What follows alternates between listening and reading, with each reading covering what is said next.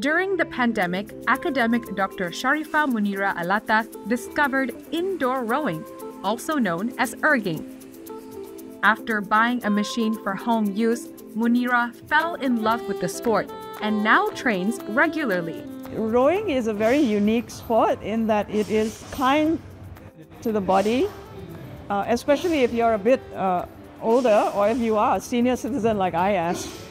Our knees tend to be a bit more fragile. Rowing is not hard on the knees. At the same time, it's a very cardio sport.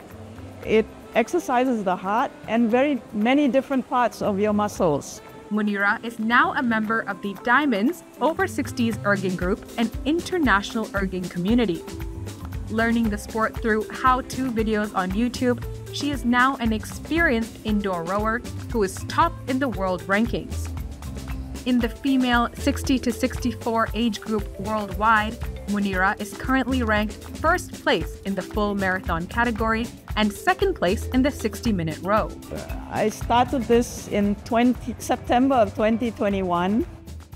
I did my first half marathon in March last year, May of 2023.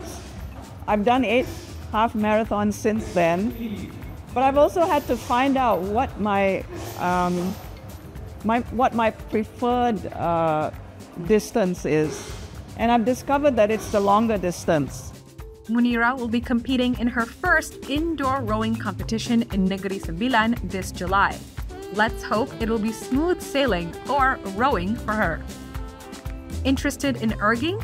Why not give it a try?